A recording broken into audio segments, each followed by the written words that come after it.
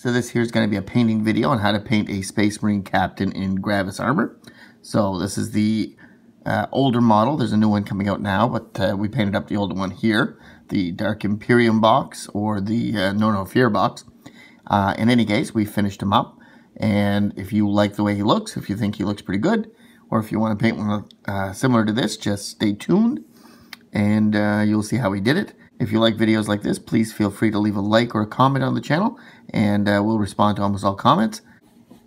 Otherwise than that, we will see you in a few minutes when we start painting this model. So this here is going to be a painting video on our Space Marine captain in Gravis Armour.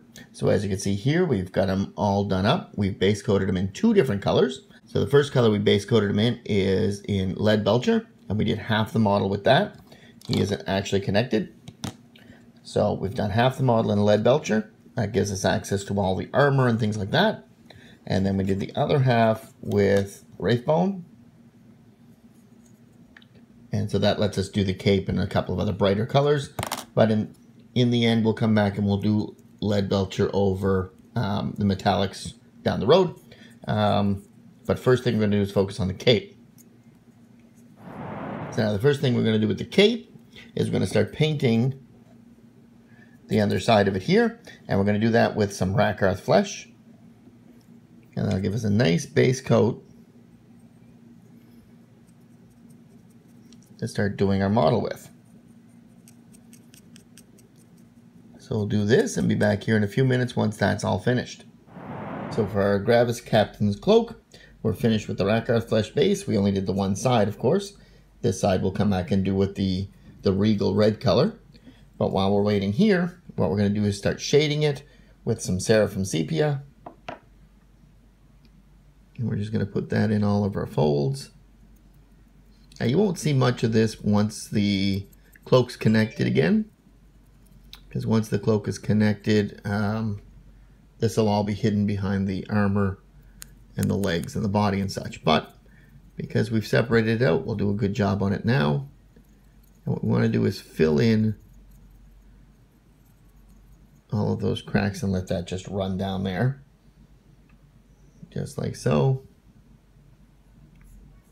Not as worried about the high points, but we are going to come back and dry brush those with a highlight in a few minutes.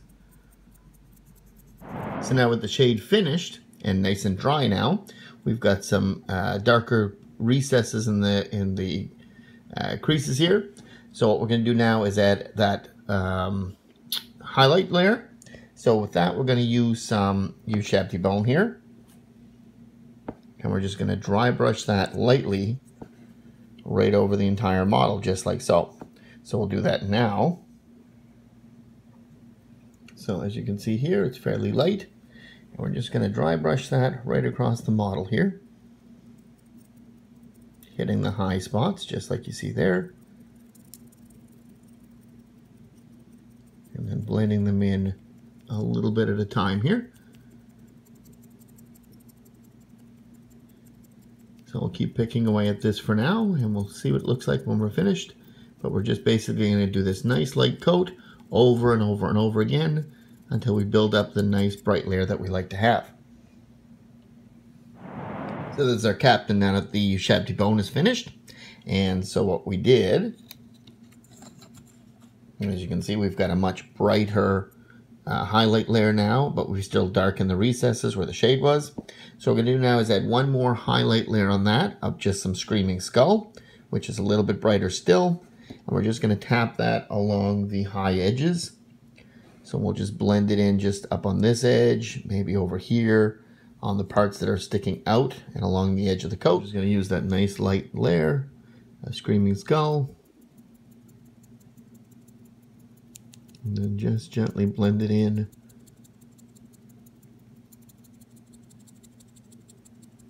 Just like that. And as you can see, it's a little bit brighter than it was before.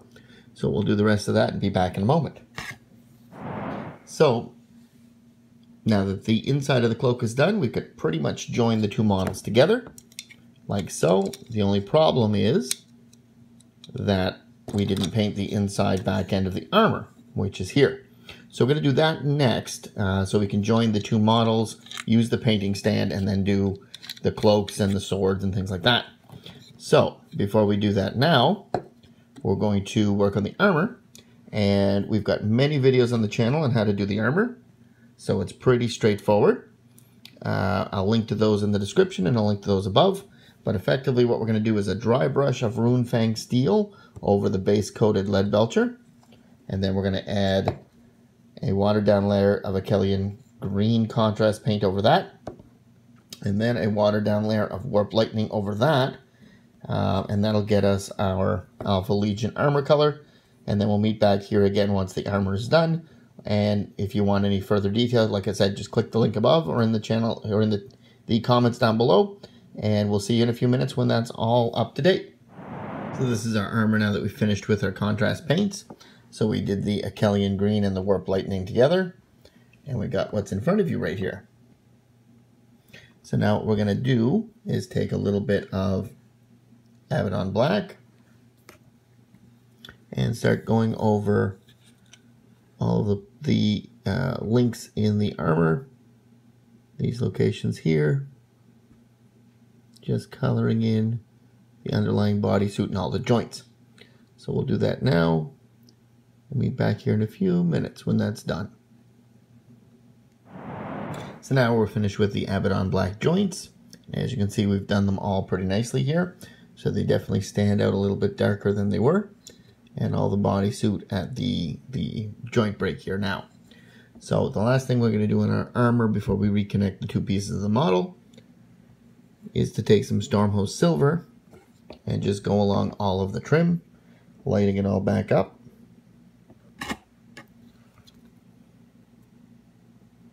So all of our Imperial Aquillas, as well as all of the trim of the armor, and any other pieces that we see floating around that we want to do. Say the Aquila on the knee, as well as the one on the arm. So we'll do all those now with Stormhost silver, and be back in a few moments. This is our model now that we finished with all of our trim. And as you can see, we did the Aquila on the front, as well as on the leg. We did the one on the shoulder, cleaned that one up nicely, as well as all of the shoulder pauldron trim and anything like that. So with that, we've finished with our trim, and we're going to move on to trying to get these two models connected. So the next thing we're going to do is take a little bit of Khorne red and start working on our cloak here.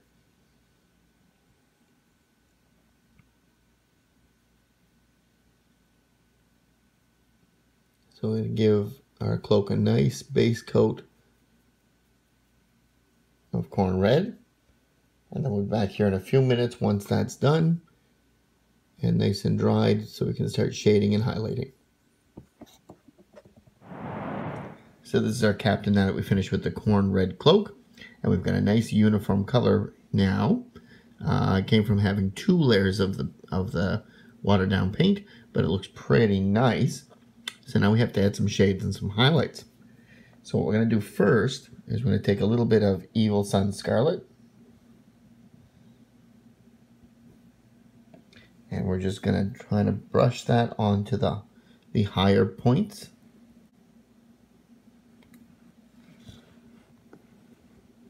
Just nice and gently, we're just going to put them on all the higher areas here. And we're just going to blend them in.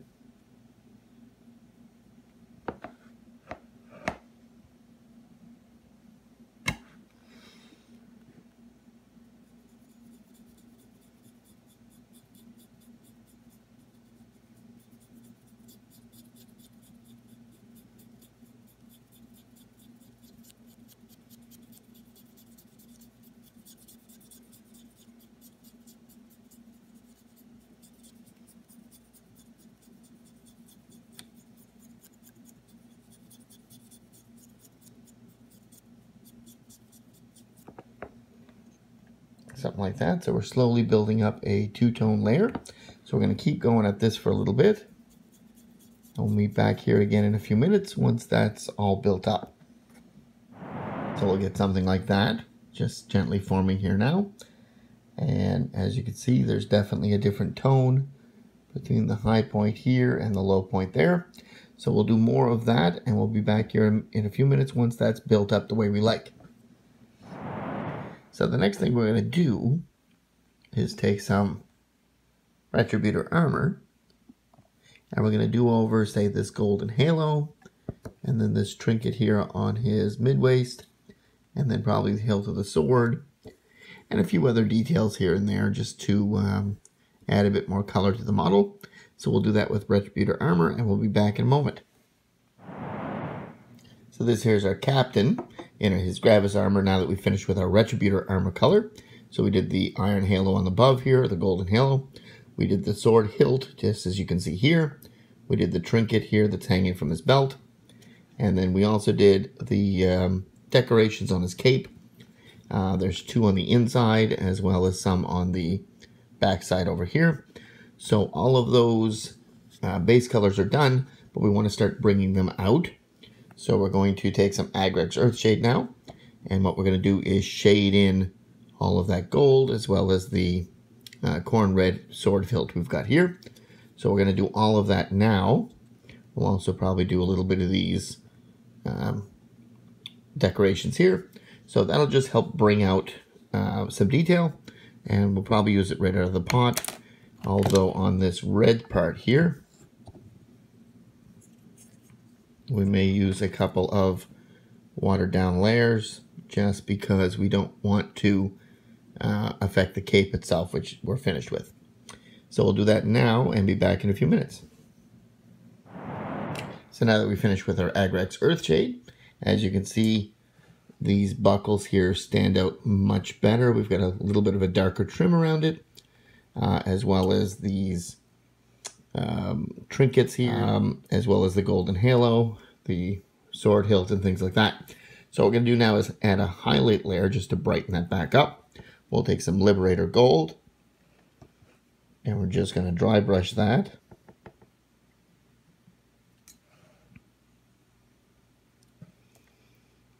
Right over all of these gold-lined items, just to brighten them right back up again and make them a little bit shinier here. So we'll keep going at this, be back in a few minutes, and be ready for our next color. So now that the highlight layer on the gold is finished and it's nice and dry now, we're going to move on to our other metallic color that we've got here. So we're going to just sort of talk about this and then just do them all at once because it's mundane and we've done this in every video we've had. But we're going to do all the actual metallics. So say this chain right here, the bolt gun, the blade of the sword we'll touch on, and then we'll come back on it with some extra colors later. All of this ammo strand as well here, the ammo feed belt, all the little vents and things on the backpack, and then any other little particular metallics that we want to do. So what we're going to do first is finish cleaning them up with Leadbelcher. It was based with Leadbelcher, so that's the color it's on it now. We're going to just clean it up, get any spot where the armor color, trim, or anything else has got over it. So we'll do that. We're going to shade it all with Nuln oil. And then we're going to add the highlight layer of Ironbreaker. So we're going to do those 3 in a row.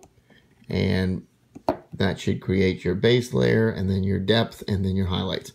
So we'll do that all now, and then be back here again in a few minutes once that's done, and you'll see another layer of color on the model.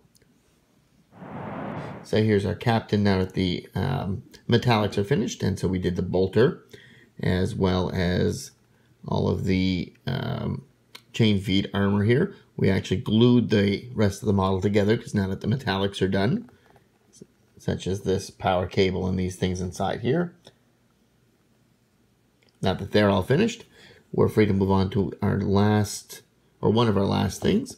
What we're going to do now is take a little bit of Mephiston Red, and we're just going to do the 2 little lenses in the helmet there, and we'll probably put a dollop of Evil Sunz Scarlet just to give a little bit of a lens flare glare there, and then we'll probably meet back in a few minutes, and then we're definitely going to do the base and flock the base, and then we'll be back after all that's done. So we're back. We did the base back to black again, whereas it was Leadbelcher when we had primed the model. So we brought that back to black now. We haven't flocked it yet. We'll do that in a few moments. We also did the eyes. So as you can see there, they're all lit up the way we wanted them to. And you can just pick out that little lens flare. So we finished that. So from here, we're going to move on to this power sword we've got here. And we're going to make it blue, I believe. Because it stands so high, we want it to draw the eye. So we do want to light it up significantly to draw some attention to our model. So we're going to really light it up nicely, I think. So the first thing we're going to do is base it with 1000 Sunz blue. Now we could also use Incubi Darkness. Either one would work. Whichever one we do use, we're going to use the other as a highlight or a shade, I guess. So we'll do 1000 Sunz blue, and we'll show you what we're going to do with the other one in a minute. So this is going to take a nice thin layer because the blade is so thin to begin with. We don't want to leave runs. So just a thin watered down layer or two of 1000 Sunz blue just to build up some of the color, and we'll be back in a few minutes.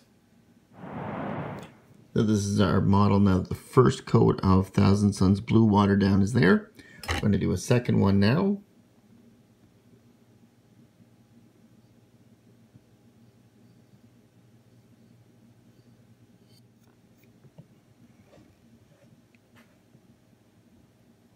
Nice base color. We'll leave it dry and we'll be back here in a few minutes. So now that's pretty much dry, and it's okay if it's a little bit wet because we do want to blend. We're going to take a little bit of that Incubi Darkness we were talking about and having it super watered down.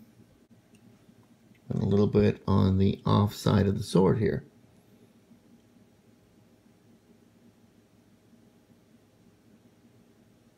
Making sure to respect the midline.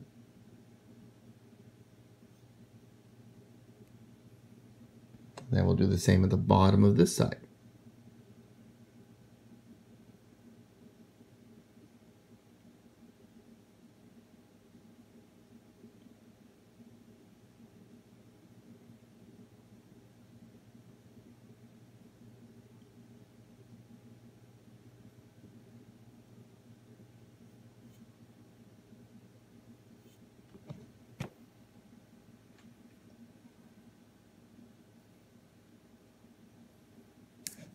A little bit of water to blend up the end there.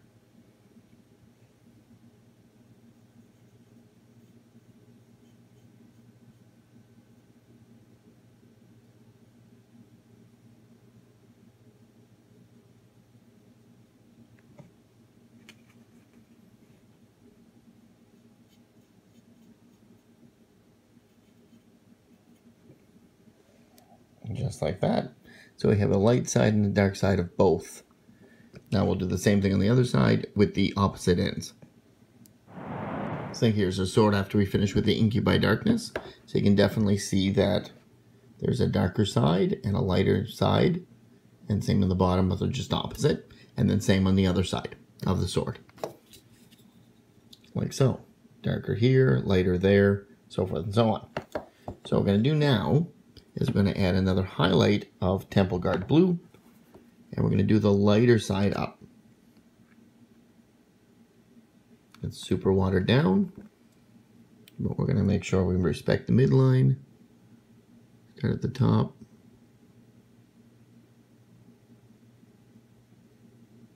Just sort of blend it off there. On this side we'll start at the bottom and blend it up.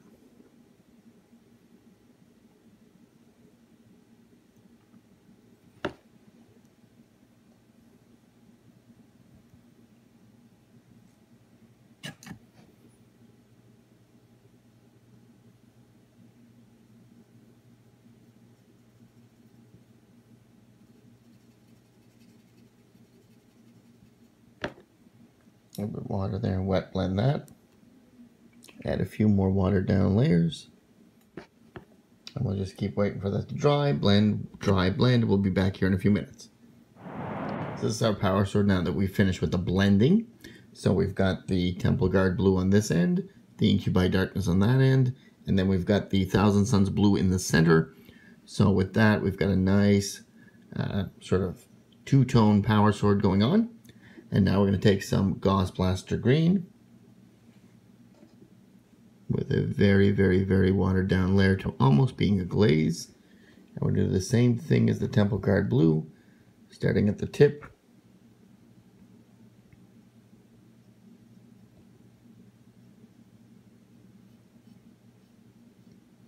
Just working it down and working it back up toward the tip there, like so. That's really going to lighten that up a bit as it dries. We'll do that layer a few more times.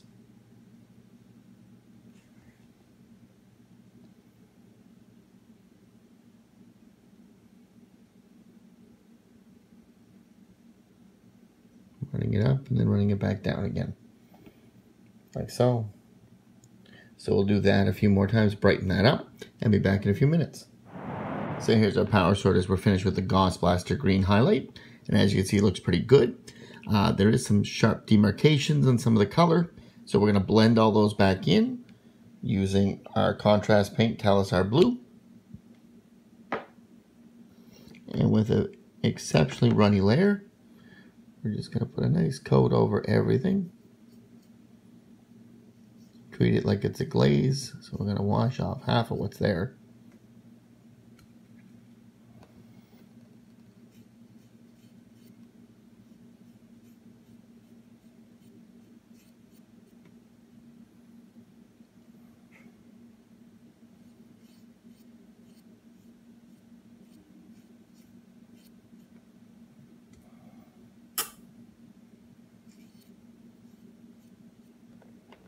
That really blends it in nicely and cleans up that color for us. So once we finish that, we'll start putting an edge highlight of Gauss Blaster green on right around the edges and try to draw in that midline if we can. And then we'll be back here in a minute when all that's finished. This is our sword now that we finished with our Gauss Blaster green edge highlight and the center highlight as well. So all we did was use the side of the brush very, very lightly with a dry brush, and then do the same with either end here. So what we can do now is just bring out a couple of little spots along that line, a little brighter still. So we'll use a little bit of white scar here. And we're going to dry brush that on very, very lightly.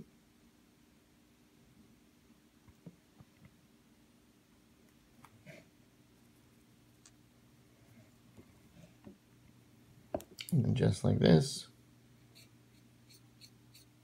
just dry brush on a little bit just to add a little bit more brightness to that. So we'll finish up touching up here, then we'll probably do the base and be back in a few minutes when it's all done. So this is here is the final model now that we finished with the Space Marine Captain. So as you can see, we based him, we finished up the sword, we added the transfers, and we clear coated him. So this is pretty much the final product. So if you found yours turned out as good, if you like this kind of video, if you're happy with the painting, the design, or anything like that, please feel free to subscribe to the channel. If you liked it and you want to help out the channel, please feel free to leave a like, leave a comment if you painted one that looks similar. And otherwise than that, we will see you at our next painting video. If you want to stay tuned for a few minutes, you will definitely see some other clips and some other angles of this model from a few different points of view. Otherwise than that, we will see you at the next painting video. Thanks.